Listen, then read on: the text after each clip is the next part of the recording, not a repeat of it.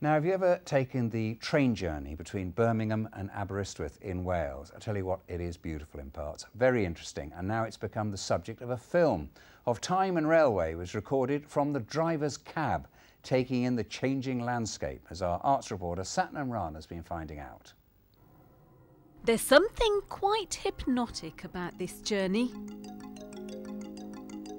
A view from the driver's cab of the Arriva service from Birmingham to Aberystwyth in Wales.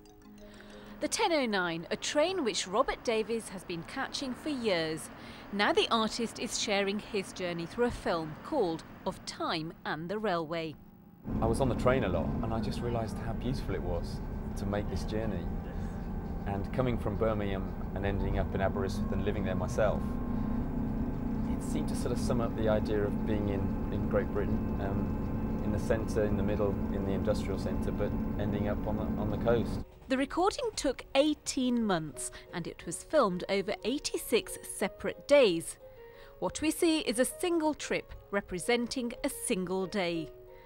The journey captures the changing geography, landscape and weather.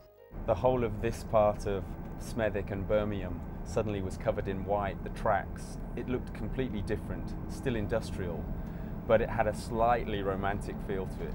Captured on a small GoPro camera, the film takes you on a journey made by many Midlanders. I like the journey, it's a comfortable journey, the scenery is worth looking at. All in all, it's the only way to travel. It's a nice trip from Aberystwyth, along the coast, it's lovely. By turning this journey into a film, Robert Davies hopes he's captured a moment in the history of this landscape. And if you want to take the journey, then Mac Birmingham is where you need to head to. The film is being shown there until the 20th of September and then until December at the Wolverhampton Art Gallery. Satnam Rana, BBC Midlands Today.